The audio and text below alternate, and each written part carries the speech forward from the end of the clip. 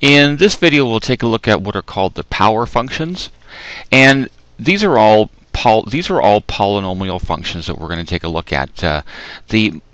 They all have a domain of the entire set of real numbers. There's no value you cannot put in place of x in their equations. We're not going to take a look at the equations too much in this page, but the domain being all real numbers means that they go forever to the left and forever to the right with no restrictions. The most simple polynomial function is the linear function, and although this isn't pure power function, y equals x plus 1 is an example of a linear polynomial function, and it's a straight line. And notice that, and remember, the quadrants look like this. The quadrants are labeled usually with Roman numerals. This is quadrant number 1 here, and this is quadrant 2, and then 3 is down here. And then this is quadrant 4, and I need a I at the beginning. So the quadrants go clockwise in this direction. Actually, that's counterclockwise, I guess, isn't it? So the linear function, and you always read this from left to right across the graph. Its end behavior is it goes from quadrant 3 to quadrant 1, and that's true of any actual odd power function. Now, I'm getting ahead of myself a little bit. The domain is the entire set of real numbers. Odd polynomial functions, and these three are all examples of odd polynomial functions. Their range is also the entire set of real numbers, which means that they go up forever with no limit and down forever with no limit whatsoever. Now, another example of an odd polynomial function or power function is y equals x cubed. This is the graph of y equals x cubed, and it starts in quadrant 3 and goes to quadrant 1, so that's its end behavior. This is the graph of y equals x to the 5th. Notice what happens is it kind of gets flatter in the middle, but it has the same general shape as the cubic function here. And again, starts in quadrant 3 and ends in quadrant 1. Now, if there's a reflection in the x-axis, so for example, if we take y equals x cubed and multiply the equation by -1, y equals negative x cubed flips upside down. So it goes like this. So in that case, if the leading coefficient is negative, instead of going from quadrant 3 to 1, it'll actually go from quadrant 2 to 4. So its end behavior would be 2 to 4. And the same thing would be true if we graph y equals negative x to the 5th. It would go from quadrant 2 to quadrant 4. Now, on the right-hand side are graphs of some of the even polynomial functions. This is y equals x squared, y equals x to the 4th, y equals x to the power of 6. And they have they still have a domain of the entire set of real numbers. They go forever to the left and the right. There's no value of x they're not defined for. But there is a minimum point, or there could be a maximum point if they actually open down instead of up. And so since there's some minimum point, the range is always going to be the set of real numbers such that y is either less than or equal to some number, I'll call it n, or greater than equal to some number n. So for example, for the basic parabola y equals x squared, the range is the entire set of real numbers greater than or equal to 0. That's the lowest y value there of 0, and every other y value would be above 0. And so the end behavior for this even function is it goes from quadrant 2 to quadrant 1. And the same thing for y equals x to the 4th, quadrant 2 to quadrant 1, quadrant 2 to quadrant 1.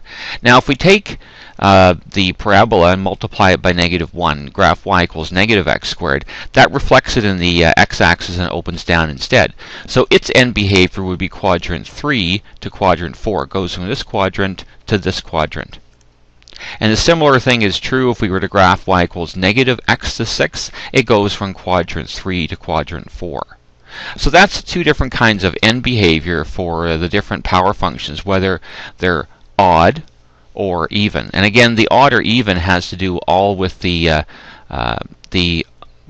highest exponent, whether it's an even number or an odd number. Now, power functions are symmetrical about even powered functions are symmetrical about the y-axis. So this either of these graphs, if we reflect them in the y-axis, they are symmetrical, they look the same. And the odd power functions have point symmetry. Now if I vertically excuse me, translated this line up 1 unit. So, but if it was actually going through the origin, it would have point symmetry just like these do.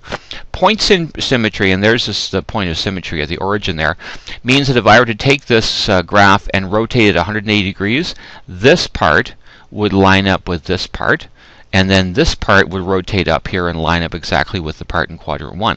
And so it's said to have point symmetry, or if you rotate about that point, or this point right here, 180 degrees, exactly half a revolution, it would look exactly the same. On the second page, so this is the definition of a power function. It's a function of the form ax to the power of n, where a is some real number, and the exponent would be a natural number. So you don't get a fractional exponent or like a rational number in the exponent. It would only be a whole number exponent, and actually not even a negative. So, for example, 3x squared. Combining two or more power functions, we get what's called a polynomial function. I mentioned those in the last page. And in general, polynomial functions have this form. Now, this looks kind of long and complicated, but what a sub n, x to the power of n, represents is it's the highest power term. And it's because n is bigger than n minus 1 or n minus 2, etc. And so you write them from the highest power of x to the lowest. And there's an example in the example below. Actually, B is probably the best example of what that looks like. So a sub n x to the n plus a sub n minus 1 x to the n minus 1. So this is just listing the successive terms from highest power to lowest, right down to if there's a constant in the end. So this would be the linear term a1x. This would be the quadratic term because x is squared, etc. And we're asked in the example, which of the following are polynomial functions? And you're asked to name the degree and the leading coefficient. Now in A here, because the exponent is only the x is only in the exponent here, this is actually an exponential term, not a polynomial term. In polynomials, the x is not in the exponent. The x is the base of the power. So we would just say this is not a polynomial function. It's actually an exponential function. For B, this is an example of a polynomial function with 4 terms. The highest power term is the 5x to the 4th. So the leading the degree is 4 because that's the highest power of x, and the leading coefficient is this 5 here. Because the leading coefficient is positive, it would have this general shape. If I draw a little graph over here,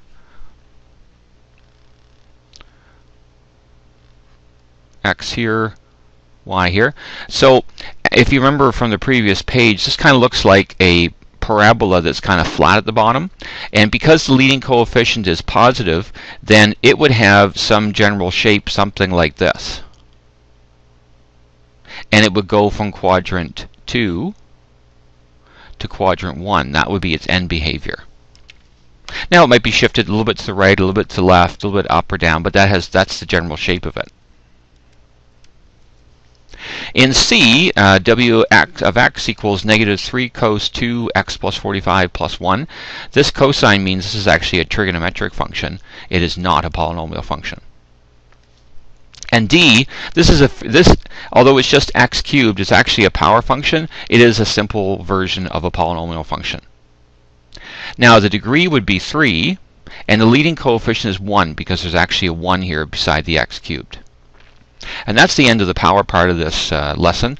Now, if you're taking the advanced functions course and using the McGraw-Hill-Ryerson textbook, in the textbook there's another section on set builder notation and interval notation, and I've broken this lesson into 2 parts, so I do have a lesson for that posted on YouTube. So if you're looking for that, you can search for that part as well. But this is the end of this part of the lesson.